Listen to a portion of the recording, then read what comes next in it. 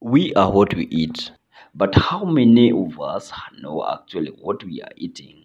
How many of us know what food does to the environment before it comes to our plate? What about the farmer who produced that food on your table? How is the food grown? There are growing concerns about the health effects of the chemicals used by the farmers. In addition to fertilizers, farmers often use agrochemicals with minimal or no training and protection. One of the most used herbicide is glyphosate, commonly known as Roundup, which attack weeds by preventing them from growing, basically by preventing photosynthesis. My name is Professor ALFRED ORINA Isaac. I'm Associate Professor of Pharmaceutical Sciences in the Department of Pharmaceutical Science and Technology of the Technical University of Kenya, and I'm also the Director of the School of Health Science and Technology. Because Kenya is an agricultural country, so there's a lot of heavy use of both pesticides as well as herbicides.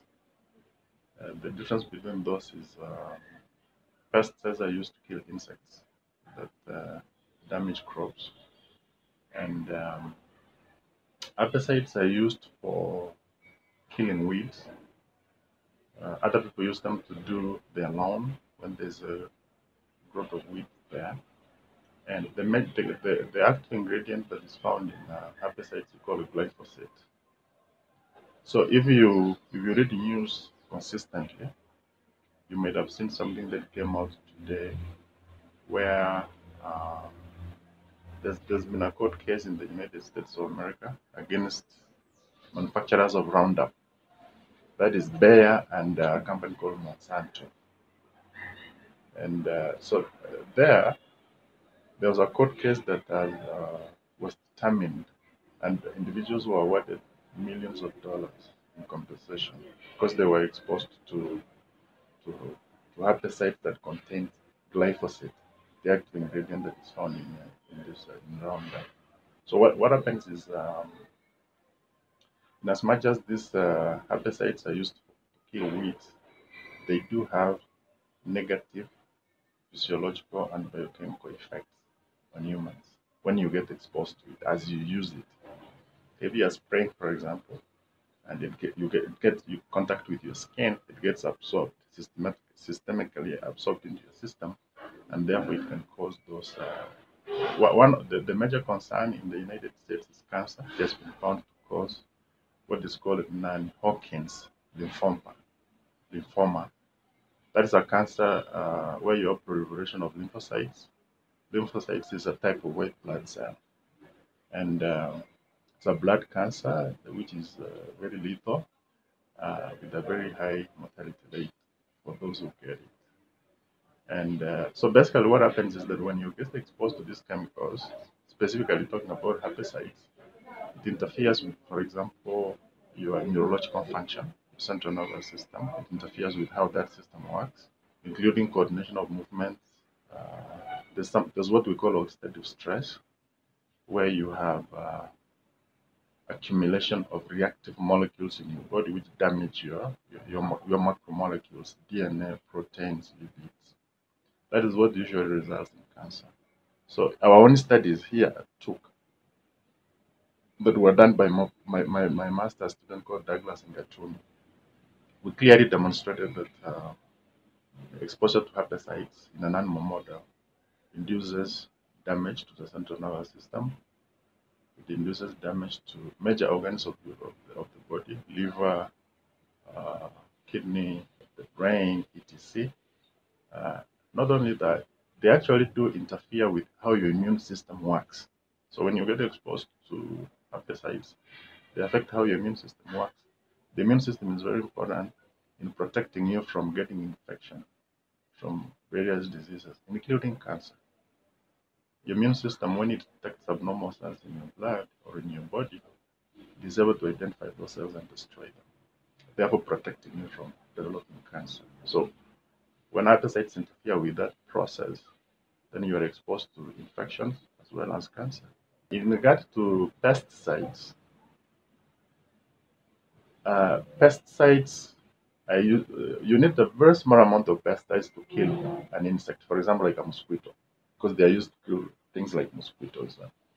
And the way they kill mosquitoes or insects is that pesticides interfere with the way the central nervous system works. They interfere with the chemicals that regulate the brain function or the central nervous system function of the insects. But then for humans, these pesticides are equally harmful to humans if you keep consistently being exposed to them over time because they bioaccumulate. Yeah. And so that's what causes problems with pesticides. In small doses that you expose insects, they might not be harmful to you if, for example, you use it once. But with consistent exposure, there's bioaccumulation of those chemicals in your body until to a certain extent that they attain significant circulation in your physiological system, and they start interfering with the way your body functions. I'll say that if you're exposed for a short time, some of these toxic effects can be reversible because your body is very powerful. It has its own innate systems for repair of what has gone wrong with it. So if you get exposed for short durations of time and you remove that exposure, some of this damage is reversible. Yes, it is reversible. But the problem is that, for example, in Kenya, the problem we have is that you are consistently exposed to these things. If you go to the market and buy vegetables which was sprayed with a pesticide or insecticide last week, and then you know we like vegetables. You're always eating tomatoes or vegetables which are exposed to these things consistently. So you are consistently exposed. So the damage that will occur because of this consistent exposure, it will get to an extent where it is irreversible. Like now, if you develop cancer, like for example the herbicide that we are talking about that causes non-Hodgkin's lymphoma, it's very difficult to treat blood cancers, and the mortality rate is very high, so you probably die from it. So at that point, there's nothing you can do. It's irreversible. So what causes irreversible damage is continuous excessive exposure, and that is the problem we have in Kenya because we eat maize, which is treated with insecticides. We eat vegetables, tomatoes, all kind of manner of food. We eat chicken, which has been fed with antibiotics that actually feeds on animal feed, which have been exposed to pesticides or insecticides. Yeah. So this continuous exposure left, right, from food, from meat, from vegetables, uh, is potentially very harmful to a lot of people. The use of pesticides to produce food both for local population and for export should comply with good agricultural practices regardless of the economic status of the country. Farmers should limit the amount of pesticides used to the minimum necessary to protect their crops.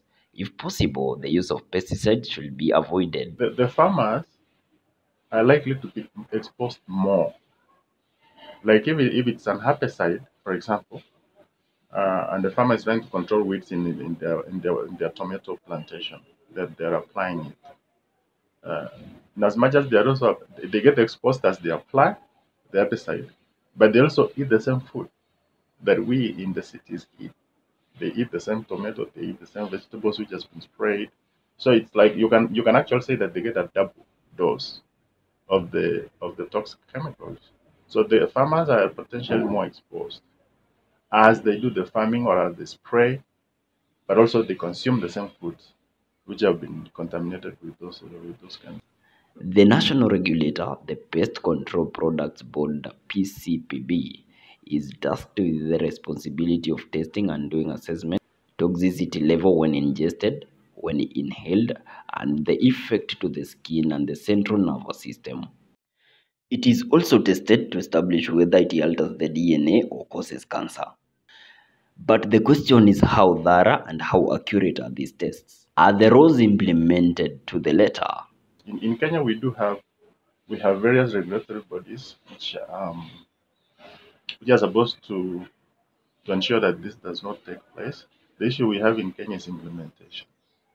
We have laws. We have organizations like KEFIS. We have NEMA. We have National Biosafety Authority.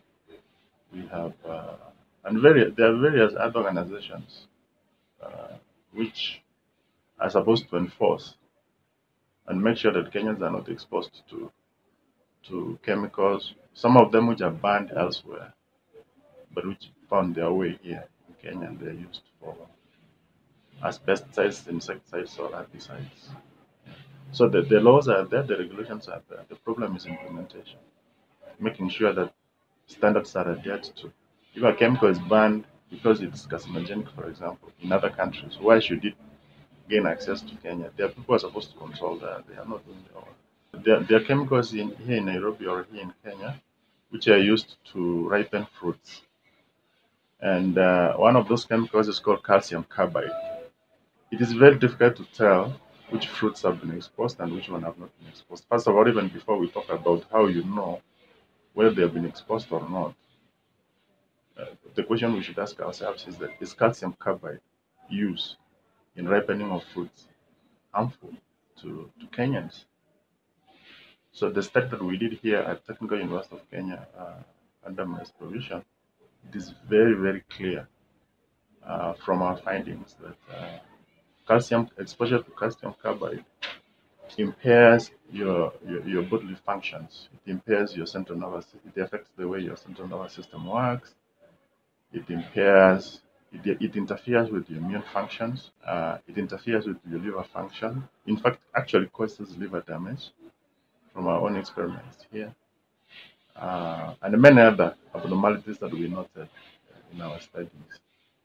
So that is one. So we have established as a university through the research that we are doing here that actual exposure to calcium carbide is harmful to a human using an animal model. The second question was, how do you know? As I said, it's difficult, but if you look at the fruits which have been which they have applied that chemical, they look very shiny and very attractive, yeah, than usual, especially bananas and oranges and others. Those that they have applied those chemicals, they look very, very beautiful and attractive. But sometimes that can mislead you, because I can tell you that use of chemicals to ripen fruits in Kenya, especially in Nairobi, is so rampant, very, very rampant, and it's causing a lot of harm, according to our findings. You'll never separate agriculture from Kenya, so we need to sensitize the farmers. We need to sensitize the leaders, the community leaders, the wananchi. We need to be aware of this effect. But most importantly, those organizations or bodies who are supposed to be in the forefront of making sure that Kenyans are not exposed to harmful products due to chemical exposure, they do their work and enforce and make sure that we eat clean food. People should start to care more about the chemicals used to grow their food and how they affect their health and the environment.